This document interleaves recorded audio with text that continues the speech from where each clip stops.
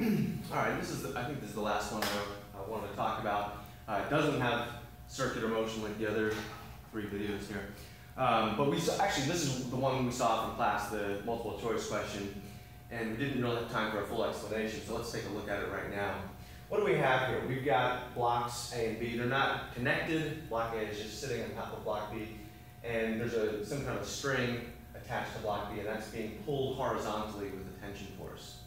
Now, it also says that the blocks, they both move to the right at constant speed here. And so we want to find how large, I didn't put that up here, how large is the horizontal force that block B exerts on block A. All right, and well, yeah, it seems like there's forces involved here. So let's go ahead and I'm going to choose block A. That's the object we're going to study in this case, because the question asks how large is the force that how large is the horizontal force that B exerts on A. So I want to study the forces on block A. On block A, it has some weight, it's some force of gravity acting on block A. It also has some normal force. Block B is pushing upwards on block A, certainly. And now we need to think about whether there's any horizontal force.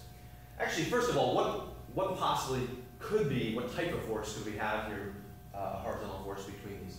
It wouldn't be gravity, it wouldn't be a normal force. The normal force must be perpendicular to that surface where they're in contact.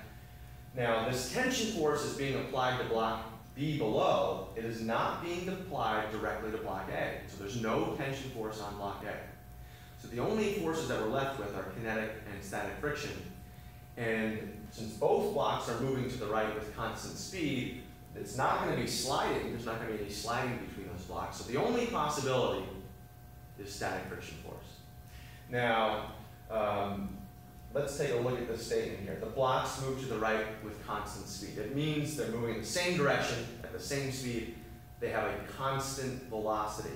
Both blocks individually have a constant velocity. That means this block up above here, block A, has zero acceleration. Zero acceleration. And we've seen a number of times here that, maybe we'll just think about the x component here. If block A has zero acceleration, then it has zero x component of acceleration. And if that's the case, then this must be equal to 0.